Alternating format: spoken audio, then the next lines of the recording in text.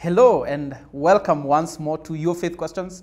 Your Faith Questions is a segment where we get to discuss some of those faith questions that you may be having.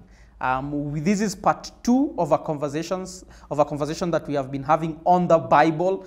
If you've not watched part 1, kindly just check it out on our YouTube page. And today, again, I am joined with a senior pastor, and we just continue with this conversation on the Bible and whether it can be trusted. So welcome back, sir. Thank you very much. Yes, last time you ended, or rather in the first part, you ended by telling us that the Bible is reliable. And one of the things you mentioned is its internal consistency.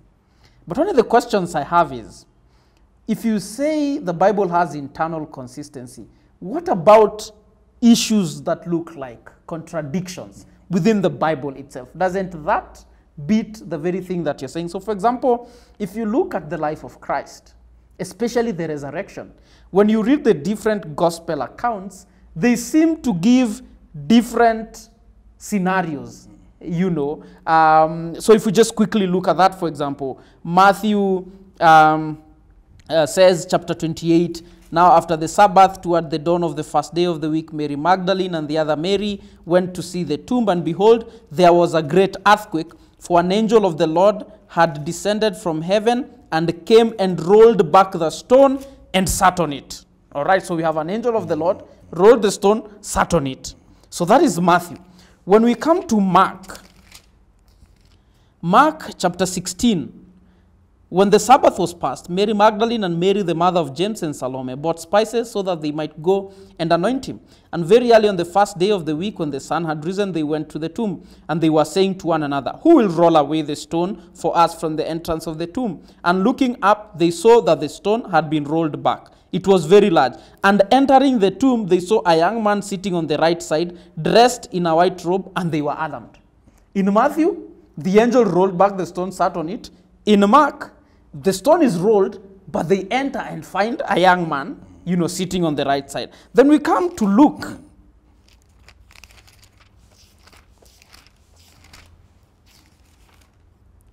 And Luke, chapter 24, says, "But on the first day of the week at early dawn, they went to the tomb, taking the spices they had prepared, and they found the stone rolled away from the tomb. But when they went in, they did not find the body of the Lord Jesus.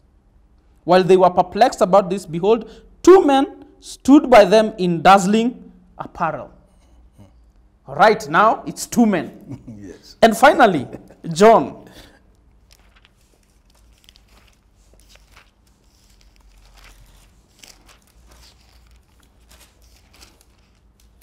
John chapter 20.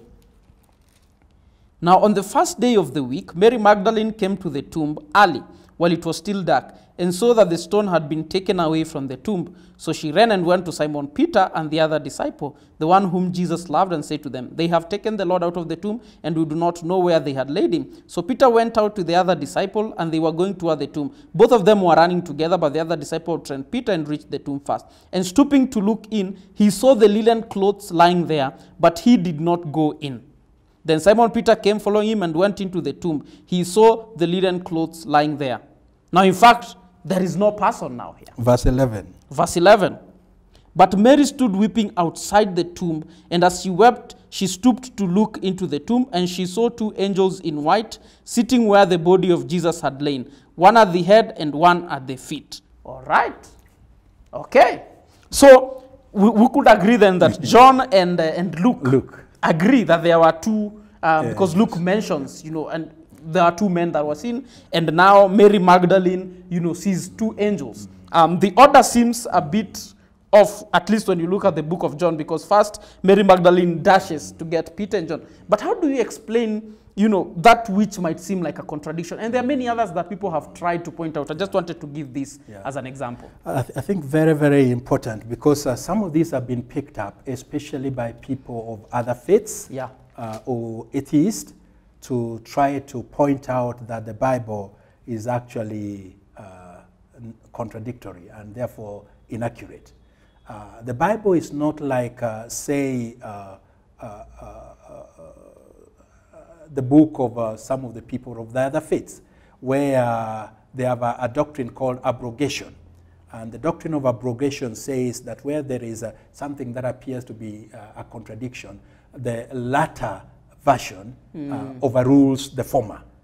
So whatever the former had said, it is overruled by the latter. Now, we do not have that in Scripture. All Scripture is authoritative, is God-breathed, and is profitable for teaching, for doctrine. Now, in the narratives, the gospel narratives, you will find, and this is not the only occasion, you will find a number of stories that one would begin to think of and say, hey, they're different here. The genealogy of Jesus, for example. You come to the genealogy of Jesus, look at it from Matthew's point of view and look at it from Luke's point of view, and you begin to see they go all the way to David, and then after that they start changing. They are quite different. And one begins to wonder, why are they contradicting one another? I think there are two, maybe three elements that we can use to make a response to this. The first element is that when we examine those texts in themselves and try to put them in an orderly manner, we will find that actually what appears to be a contradiction may not necessarily be as much of a contradiction. The agreement that generally will come around, especially the tomb narrative, is that there were two angels, there was a main actor, and there were two angels. I would recommend a book called Who Moved the Stone? A book called Who Moved the Stone? This individual, who was a lawyer, actually has attempted to just take the incident one by one, and go through that whole period of time. And when you read that book, you come out to the other end, you begin to discover that actually you can explain quite a number of those narratives. But the second thing that I think I needed to point out for us is this is a reporter's version. If an accident took place on the road, and you and I were going to make reports, some of us would try to concentrate on what we picture. I may concentrate on car number A, you may concentrate on the person who was wounded, and you may speak a little bit more about the person who was wounded than I. And the reason that is according to the audience that we are writing to. And the biblical writers all had audience that they were geared towards. Matthew, very Jewish-oriented in terms of his writing, while Luke, the only Gentile writer in the whole scripture, and writing to Theophilus, this Roman ruler, to convince him about the reality of Christianity. So he's very detailed in terms of his account. He brings in lots of details. So that is helpful for us when we are reading the gospel, to know that actually in the writing of the gospel, maybe I need to mention this, I'd said we should not be, I think we should not be too academical, but in the writing of the gospel, it is important for us to know that the first gospel to be written was the gospel of Mark.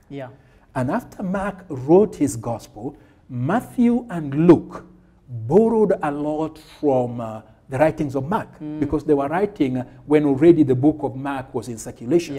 And so they used quite a number of things from the book of Mark.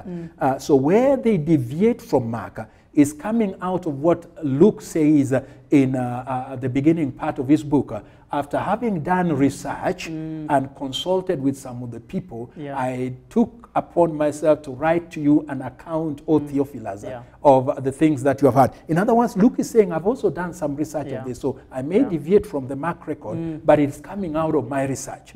Because Luke himself was not an eyewitness to all the things that took place. He was actually an investigator, a historian, but a medical doctor who was actually quite a great historian. Now, we need to take those into account when we are thinking of the alleged biblical discrepancies. So you'll find some narratives where, was it one person, was it two people, who was writing, who was he writing to? You'll find, I've mentioned the genealogy, which one is following Mary's genealogy. Another one is following Joseph's genealogy. But if we do not have all those things in the background, we will see that the Bible actually contradicts itself when it may not be so, if we take time to study it in details. I think the other thing that I need to mention is, this is important for me to bring out, is that when it comes to the Old Testament, particularly two of the books of the Old Testament, the book of Kings and the book of Chronicles, you will find a few mainly figures that are not corroborating. It's not it's not the data, it's the figure. One may say 7,000, another may say 70,000. And you may find that when you read the book of Kings and the book of Chronicles. Now, it's important for us to understand that Chronicles is written much, much later after the events. As a matter of fact, many people believe Chronicles is written by Ezra, which is a post-exilic narrative. So he's writing after the events have taken place. He's looking at records. Some of the records are not there, some of the records are there. And so if there are some figurative figures in terms of disagreements, I don't think they are sufficient enough to bring doubt to the authenticity of the Bible. Oh, wonderful. So, in other words, what you're saying is we that are believers at least, our response when we approach the scripture is to come with a disposition of trust. Yes. And so where we meet what may be alleged contradictions, to know that they are not contradictions per se, because scripture does not contradict itself. I think it's good to put it this way. For now, I may not be able to explain or understand this. But when I get full knowledge, this will be true and genuine and authentic. In other words, it will not contradict itself. Just the proposition that I made a little earlier on, at the very beginning in our last session, that when everything is known about the original autographer, and it will be found that the Bible is true in whatever it says, whether that is in mathematics, whether that is in biology, or whatever else it says. All right. Could it be then what probably Paul is saying in 1 Corinthians chapter 13, verse 12? For now we see in a mirror dimly, but then face to face. Now I know in part, then I shall know fully, even as I have been fully known. That's right. Wonderful. That's right. Wonderful. Great. It's so encouraging to know that we can actually just trust even the contents that we have of the scripture, and these questions that just keep coming our way, to know that even when we may not have the right answers in the moment, that we can still trust the author. But the other thing that I wonder, you mentioned the Septuagint as a translation from Hebrew to Greek of the Old Testament. And then later, I think it is Jerome that did the Latin Vulgate. Then later we had people like Wycliffe doing the English Bible. But now we have, especially of the English Bible, we have so many translations. I don't know, what translation are you using? I prefer New American Standard. New American Standard. I have the English Standard Version, and sometimes on this particular show I have the NIV. Why do we have so many translations of the same Bible? I think it's important to note that translations become necessary, especially now that we are talking about more of the English translation, in order to make everyone have a Bible in a language that they can be able to read and understand. There are still several communities all over the world who do not have the Bible in their own languages. So efforts are being made to bring the Bible in their own languages. Those who already have the Bible in their own languages, even now, translation efforts are being made to just examine is what we have accurate translation. And the reason is because language is dynamic. Language is not fixed. Language moves by generation. There were some things that had a very special meaning in the 18th century or something like that, but today they mean extremely different, different words. If I use the word gay, in the Old English language, that meant joyous, happy, but you use that word today, it means a totally different thing. Yeah. And so it is important for us to note that language changes, and as language changes, generations that are living at that particular time need to look to the Bible and bring it out in a version that is relevant to them. Yeah. I need to add here that not all versions are trustworthy. Okay. And the reason why I'm adding this is because there are some translations which have been made by some individuals or some groups because they are following an agenda and they have a certain doctrine that they are pursuing. Yeah. I think of a translation, New World Translation, by the Watchtower group. Yeah. New World Translation by the Watchtower group takes certain portions of the Bible. I would take the New Testament, I would take John chapter 1 verse 1. And instead of translating that accurately, they actually mistranslate it because they want to achieve an agenda. Yeah. For example, that portion says, in the beginning was the Word, and the Word was with God, and the Word was God. But when they translate it, they put it, the Word was a God. And the reason they are doing that is because they want to deny the whole fact that the Lord Jesus Christ is actually divine, that the Lord Jesus Christ is a part of the Trinity. So since the Bible says that, the only way they can get around that is to mistranslate the Bible. I think that's one example that I need to give. Not all translation can be trusted. Secondly, more recently we've had a clamor for a feminist Bible. And so the feminist Bible goes out, feminist-oriented Bible, to be gender-sensitive kind of Bible, goes out to change certain aspects of the Bible, not to make them relevant to us, but to appease them in order to suit a certain culture. Again, that's not favorable because then the person reading does not have the sense of the original. When translation is being done, there are two aspects of the translation that one needs to take note of. There are some translations that are more text-oriented, so they are very close to the text. The NASB that I'm reading is more of a text-oriented translation. They are good for doing studies because you get very, very closer to the text. The language sometimes may be a little difficult, but the sense also, the way they put the words, the sentences sometimes may not be the way we put our normal sentences, but they're trying to be as close to the text as possible. Then we have other translations that are reader-oriented.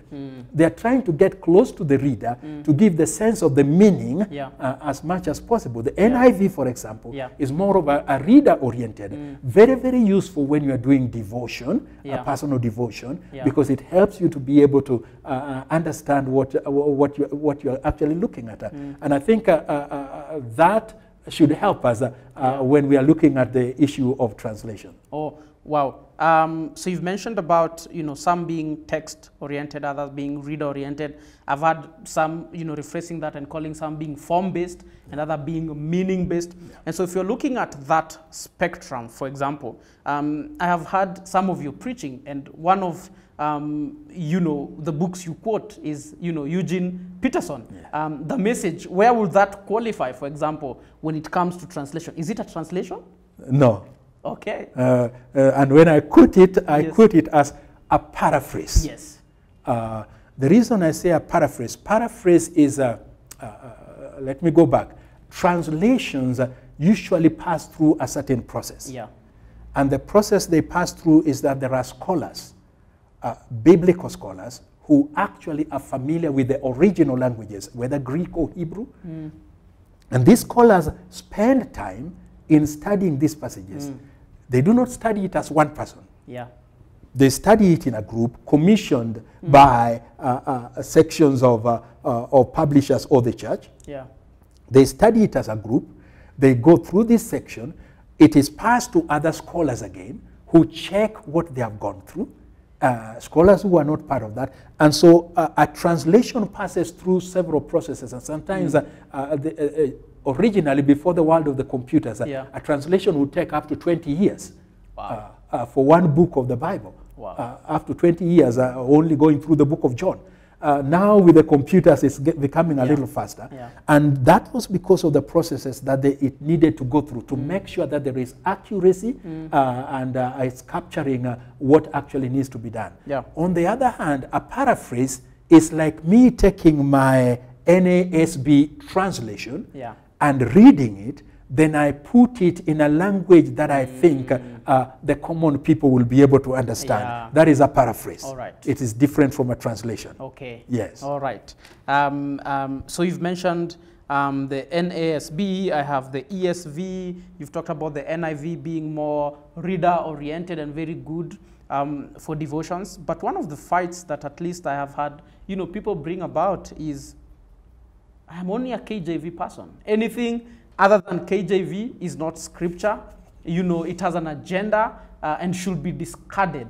How do you respond to that? KJV, King James Version, was commissioned by King James in 1611. That is when it was actually published. The English that was spoken then was a different kind of English. The text that it used, manuscript that it used, since 1611, we have been able, some of the texts that I mentioned, John Ryland and a few others, were discovered after 1611. So they have actually added much more. And remember, the manuscript we said were copies of the original autographer. They have added much more in terms of affirming some of the sense and some of the value of what actually, what do other manuscripts say. So 1611 was translated, King James was translated when there was certain manuscripts. We have had more manuscripts that have been discovered. I think it's also important for us to note that it is only the original autographer which is inspired. It is not the translation. So the translation is not inspired. And secondly, the language that was spoken, the English language that was spoken then, is different now. I can give an example. When Paul writes and says in the King James Version that I long for you in the bowels of the Holy Spirit. Now, that had a meaning then. In 1611. It meant the deepest longing of one's heart was actually the bowels, and using that to bring that expression in translating the passages of Paul. But today, you say that it doesn't mean anything. It totally miscommunicates. So you need to translate it. If you are translating for modern day, you need to translate it in a way that we can be able to understand it. That's why we improve the translations as we continue changing, so that each group actually will have the opportunity to hear the Bible in a language that they can understand. Amen. So in other words, the KJV as a translation is not more inspired than you would say the NIV or the NSB, because if I got you right, that only the original autographer is inspired. That is right. Wow, wow, wonderful. And so as we read these translations that we have, and as we come towards a conclusion of just this conversation that we have been having on the Bible, how would you advise us then to actually study the Bible? We've talked about its authenticity, we've talked about its reliability, we've talked about the fact that actually God inspired the writings therein. So how would you advise us as believers when we approach the scripture? How would you advise us to actually read and study this word? I think it's important for us to note that the Bible has certain rules of interpretation, and that we take into account these rules of interpretation when we are reading the Bible. Simply put, three of them are quite important. First of all, there is the rule of history. And the rule of history simply would point out to us that as we look at the background of the Bible, that the Bible comes out in such a sense that it confirms the historical background that we have had. It doesn't contradict, it doesn't, there is the history behind it that we need to take into account. And so when you read the Bible, it's important for you to ask the question, what did the author actually mean? Who was he writing to? What did he actually mean? Because if I read the Bible and I say today, what do I understand with it within Nairobi today? Then I will be translating it for today, but I'm not going back to what actually the author meant. So I may miss a lot by missing what actually the author meant. What did the author actually mean? Secondly, we have the rule of harmony. And the rule of harmony simply says, if my understanding and translation of the Bible actually contradicts another portion of the Bible, it is not for me to question what I'm reading, it is for me to question my interpretation of that portion. That the Bible actually affirms itself. And then the rule of history, the rule of harmony, and the rule of simplicity. Now, there are some of us who are always complex. We go to the Bible and we say, there is another underlying message beneath it. There is another code that is behind it. You've got to discover this code. That is when you'll understand the Bible. No, the rule of simplicity says, take the simple meaning first. If the simple meaning is absurd, that is when you begin to ask yourself, could there be another different meaning that actually we have other than the simple meaning that we are receiving? So how do I read the Bible then? I read it in unity. I read it simply. I read it devotionally. I read it with the mind that it is God's word to me. Therefore, I read it as a love letter that I'm reading as God is speaking to me. And I read it as something that is authoritative in my life because it will change and transform me as I continue to serve God. Amen. Amen.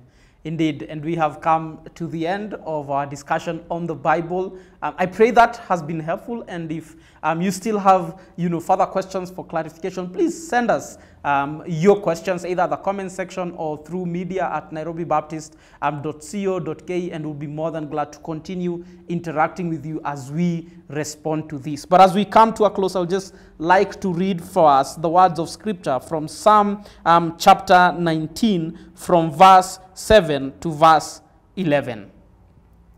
The law of the Lord is perfect, reviving the soul. The testimony of the Lord is sure, making wise the simple. The precepts of the Lord are right, rejoicing the heart. The commandment of the Lord is pure, enlightening the eyes. The fear of the Lord is clean, enduring forever. The rules of the Lord are true and righteous altogether. More to be desired are they than gold, even much fine gold, sweeter also than honey, and drippings of the honeycomb. Moreover, by them is your servant warned. In keeping them, there is great reward. And so we pray that that will be your desire as you come to the Word of God. Until next Monday, the Lord bless you.